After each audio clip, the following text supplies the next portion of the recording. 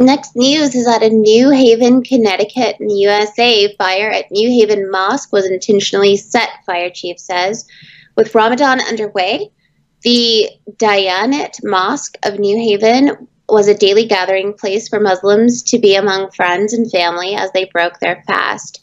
But on Sunday, worshippers received devastating news a fire had broken out just before 4 p.m., rendering the mosque inhabitable. The specific motive for the arson was unclear. There have been no arrests, and the investigation is continuing, the authorities said. The New Haven officials believed that the fire had been set intentionally. Where is this? This is in New Haven, Connecticut, in the U.S. Oh my God. All right. We're going to look like a... I mean... I don't see we are raising more attention. You're bringing more attention to Muslims being attacked than most other atheist channels, I guess. And then, even though we do this, we still get called bigots, anti-Muslim. I was just recently called a white supremacist again. It seems to be happening every week now. Because we fight Islam, and when I see what's like, I don't pick the news. Our team picks the news and what gets posted on Atheist Republic. And 3 of today's stories were about Muslims being attacked, and we're bringing attention to it. And we still get Atheist Republic and me gets accused of being. I mean, today we didn't even have an anti-Islam story, right? And we're just bringing attention to the fact that Muslims are being abused and, their mosques are being burned. It's so stupid. Anyways, I mean, I've already used all my energy of condemning anti-Muslim attack on the previous 2 stories. I don't have it in me anymore. Ali, do you want to condemn this one, please? I think everyone knows how you feel about it. This is terrible. This is terrible. This is terrible. Yeah, fuck whoever did this. Fuck whoever did this. I hope they get captured. I hope they go to prison. It's a broke. Why is this happening a lot more now? Like, actually, I know why it's happening a lot more. But oh my God, this is gonna rise tension. This is gonna get worse and worse, isn't it? Like, this is gonna make, let me tell you. Once this is not obviously the worst thing about this is the fact that this is people's properties being burned. Okay, so I'm not trying to, when I'm pointing out something else, I'm not trying to say that's the main cost of this. But let me give you one of the many costs associated with being so anti-Muslim instead of being anti-Islam. I mentioned this a few times in other places.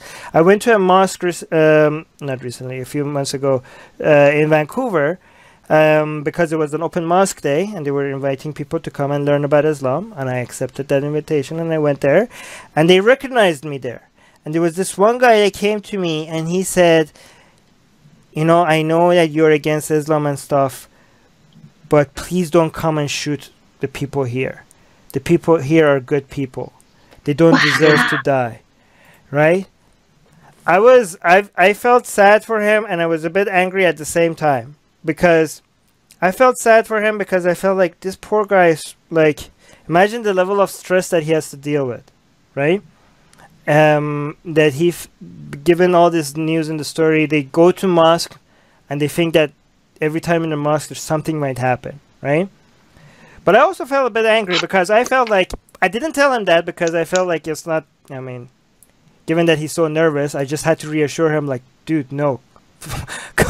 No, okay, I'm not, don't worry, please, don't worry, that's not going to happen. But what I wanted to tell him that I didn't is that I'm an anti-Islam critic, and you think that because I'm an anti-Islam critic, I might come and shoot up the people in this mosque. How is that different from me thinking, like, if somebody came to a gathering and there was a Muslim and I took that guy and I said, like, I know you're a Muslim, but please don't come shoot these non-Muslims here, right? Like, it's kind of like generalizing, people that are against Islam, thinking because you saw some news about people that are against Islam and they're like terrorists, and you think then people that are against Islam, they're also against Muslim. You're generalizing. It's very much like when you see a Muslim terror attack and you generalize all Muslim, you're doing the same thing to me now. But I didn't tell him that because I just wanted to calm him down. But again, this is like people that think that, I don't know what they think this will achieve. Okay. This makes, again, this is not the main cause to this. Okay. The main cause to this is the loss of property and the stress that you're causing people. But it's minor other costs, again, the minor cost compared to the main cost, again, I know people are going to take this out of context, I don't care, is that the people like us that we want to attack Islam, but we want to defend Muslims, it's harder for us to reach out to Muslims. And again, we have convinced thousands of Muslims out of Islam. Thousands. Okay? The ex-Muslim community is growing faster than ever. But, you know, our job has become a lot more difficult given with the rise of Trump and the rise of the alt-right, because they are scared of us. You know, it's harder. Like they used to have their guard up every time somebody was anti-Islam, and we tried to get that guard down. And she was like, "We're just having a conversation here. Don't worry. We're not like, we just disagree with you. If you want to listen to why we disagree with you, this is why we think Islam is nonsense and all that." And we were very successful at getting their guard down. This is going to get their guard back up. Right? This kind of nonsense, like if people think we know how to fight Islam, we do it effectively. And these fucking idiots are making our jobs harder. Let me see. Kenny is saying a single copy of the Quran was left only slightly charred. Proof Allah exists. Praise the Lord. Yeah. I guess it's okay. Jeffrey, I call it pushback. Oof. Okay, here's a hot take. Jeffrey saying, I call it pushback, and I believe it's going to be happening more and more all around the world. So Jeffrey, I think he's endorsing this. If you are, then fuck you. Let me see if there's anything. Court is saying, well, I guess we see just how powerful Allah is. Come on, guys. That's not the really... I mean, yes, Allah doesn't exist. Allah is weak God. Yeah, like, yeah, we know Islam is not a religion of peace. Islam is ridiculous. But this is not the point to make here.